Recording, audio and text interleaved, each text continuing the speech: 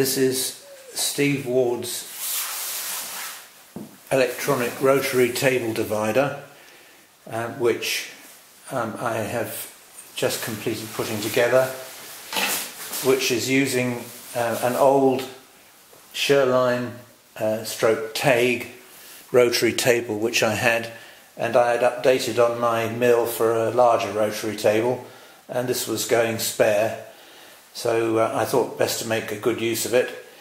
And I downloaded off the internet Steve Ward's instructions, had a good look at it, and reckoned I should be able to cope with this alright, and put this all together.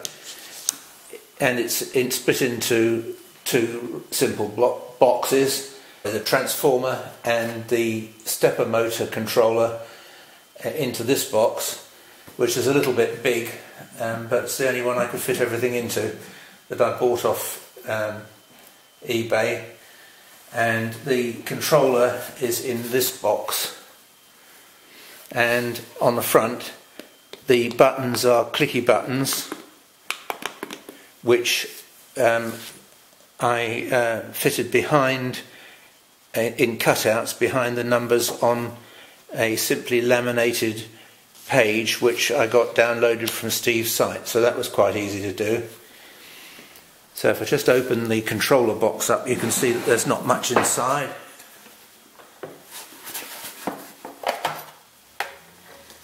There's two boards. There's the board that has a display on it, and the second board which has the clicky number pad on. And then there are various wire connections giving the signal connections through to the stepper motor controller.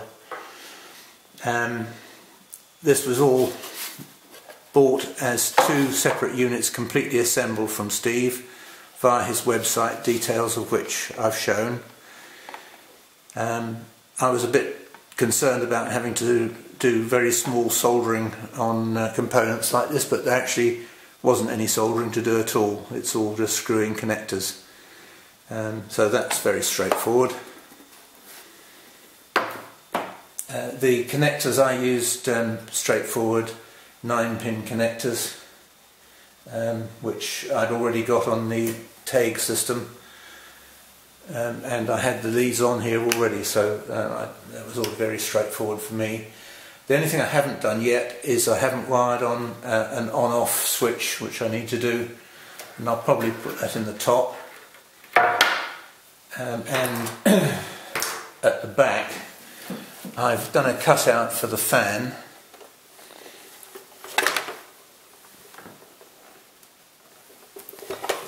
and it may be a good idea to have a built-in fan, which I can easily do, because the supply in here is rated high enough to be able to cope with the fan as well as the control. The controller has very low current to it. So that's the work that's involved in doing it. It took a very little time to put together, more time in cutting holes in the boxes and that sort of thing than anything else. So if I put this all back, I'll put the lid on, just so that I can put this on top so you can see what's happening when I move the controller.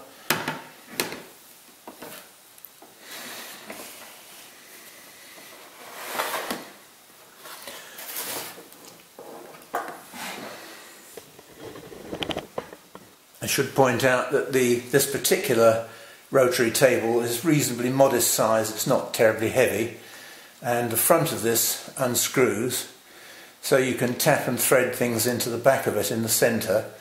And I had in mind maybe lining up the headstock of the lathe on there, and making a fitting to hold the weight of it separately.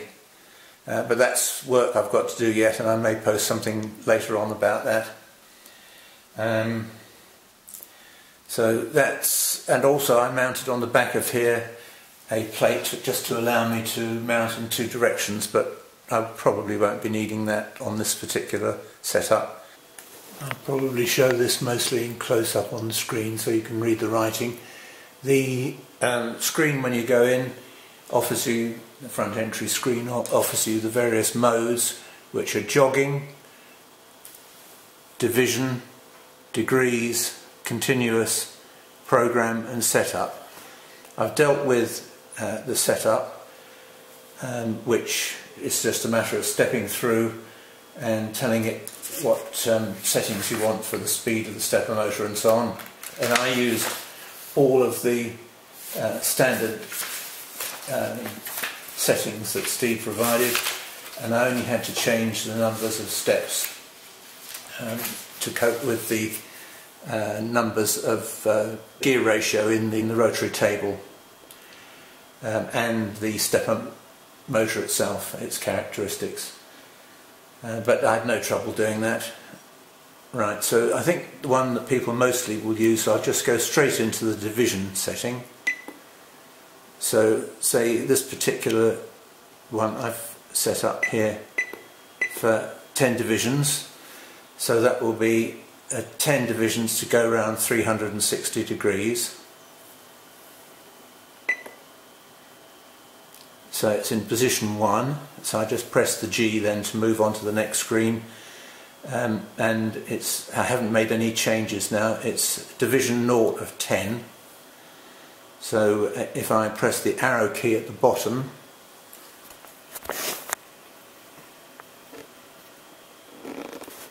I'll zoom in and out a little bit so you can see what I'm doing. If I press the arrow key,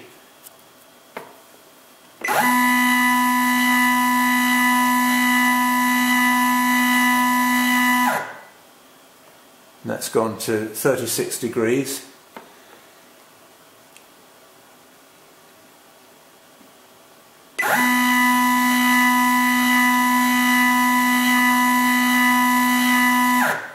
That's 72.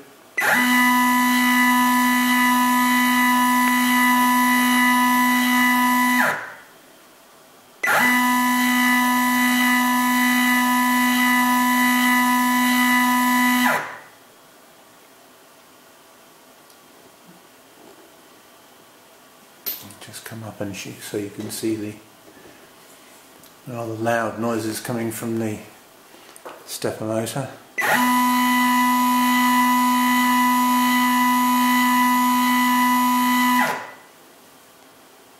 It's 180 degrees from where I started.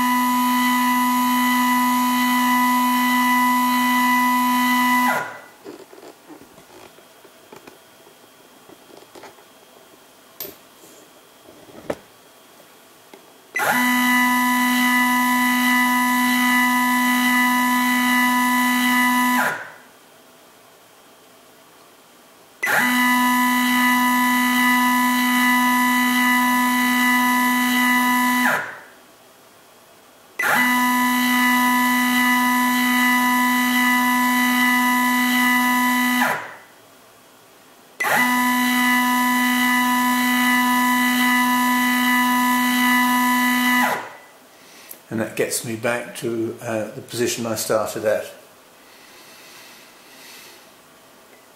So if I go back to the main screen here, and instead of going into divisions, which is where I was in before, I'm going to go to degrees. So if I go to degrees, which is 3, it's still set at the 60 from the indexing.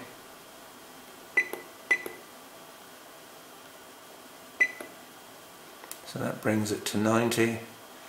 So if I then go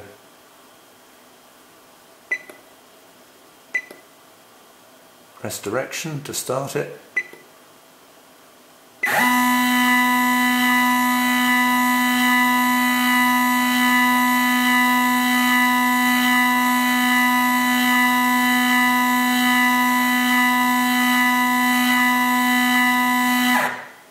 it's 90 degrees.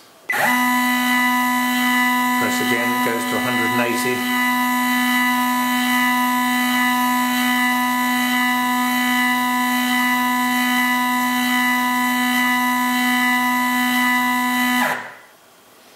And I'll stop that now. can go to jog it, which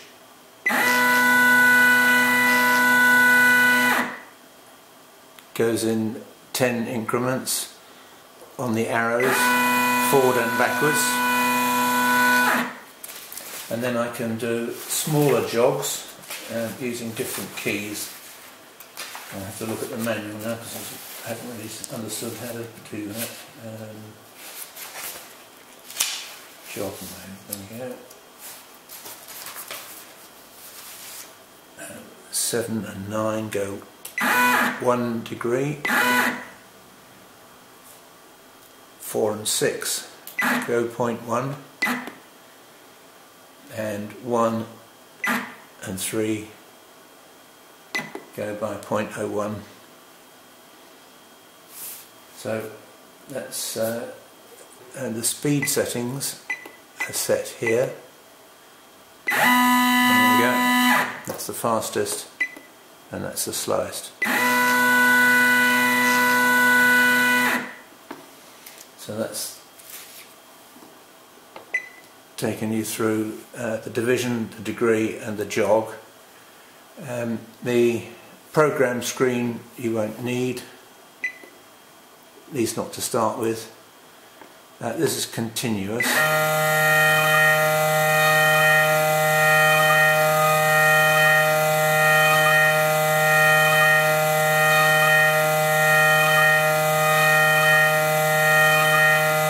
And you can stop it with the stop button.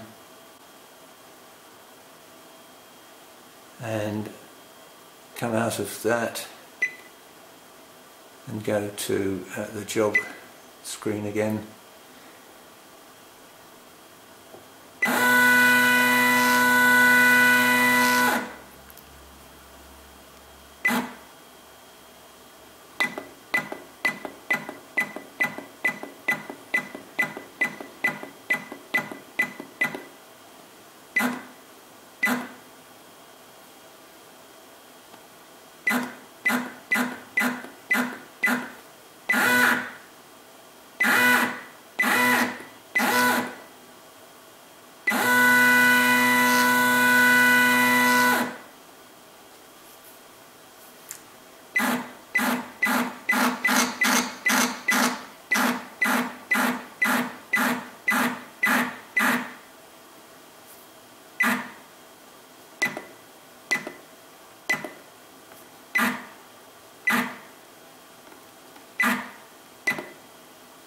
That gives you an idea of how that all works.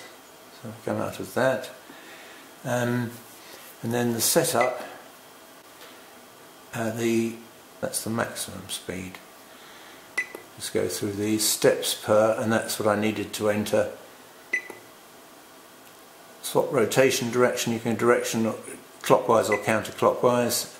You can set up for backlash, and the pulse rate and polarity, and use the default menu, profile, auto run, I don't want to use that, and then factory resets. Line setup.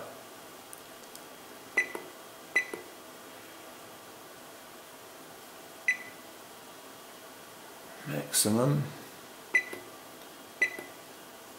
Make that 1200.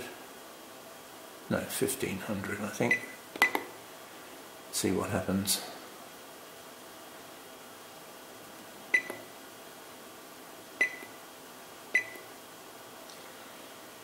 And then go back to jog again.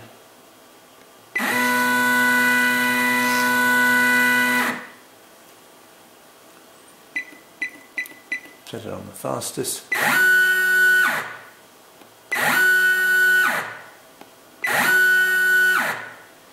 That's quite a bit faster than it was. I've still to play with all these settings.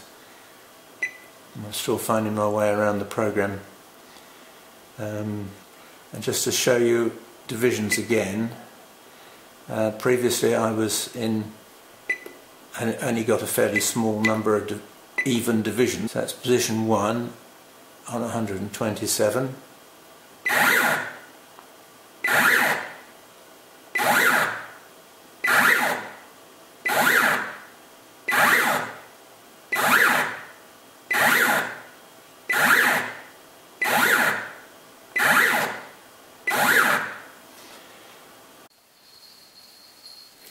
Right, that's finished the video showing how the system works.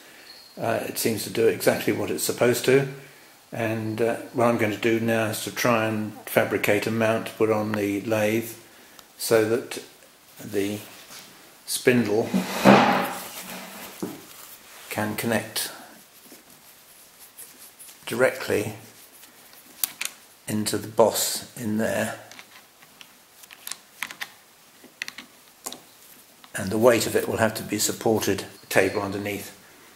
And I'm very pleased with this. This looks like it's going to be a useful addition and makes use of something that I had spare anyway. And thanks to Steve for that. Details on the initial page in YouTube.